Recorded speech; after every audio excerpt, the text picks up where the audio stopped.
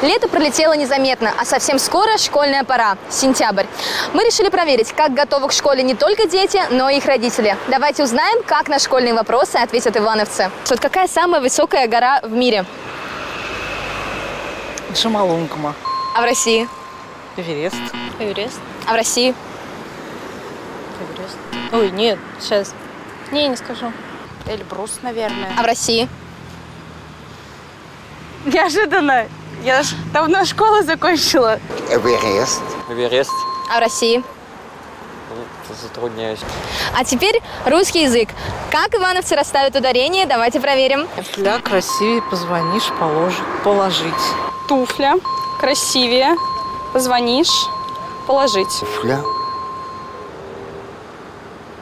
Красивее. Позвонишь. Через О. Положишь. Через О. Тоже. Туфля красивее. У нас на районе не звонят, а звонят. И положить. Я вообще-то училище культуры закончил. Кого вы учились? А? Кого учились? Географ. Вот это да! Ну, из третьей позиции.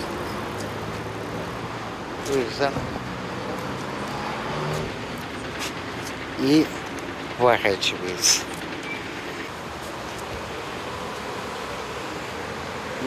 Отойдите, пожалуйста.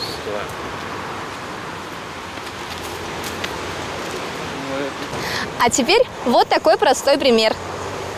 Сначала умножение. 16, 20. Ну, 4 плюс 4, 8 умножить на 4. Сколько? 32. Сначала делаем умножение. 4 на 4, 16 плюс 4, 20. 4 умножить на 4 – 16, и плюс 4 – 20. Продолжите строчки. Вот я к вам пишу, чего же боли? Что я могу еще сказать? Теперь я знаю вашей воли меня презрением наказать. Это кто автор? Пушкин. А что за роман? Евгений Онегин. Что я могу сейчас сказать? Теперь я знаю вашу волю, меня презрением наказать. Но вы к моей несчастной доле хоть капли жалости храня, вы не оставите меня. Дальше сможете? Поверьте, моего стыда вы не узнали никогда, когда в надежду я умела хоть редко, хоть недели раз в деревне нашей видеть вас. Вам слово молвите, потом все думать об одном и день и ночь до нашей встречи, но говорят, мы не людим. Глуши в деревне, все вам скучно, мы ничем мы не блестим, хоть вам и рады простодушно. Биссектриса – это…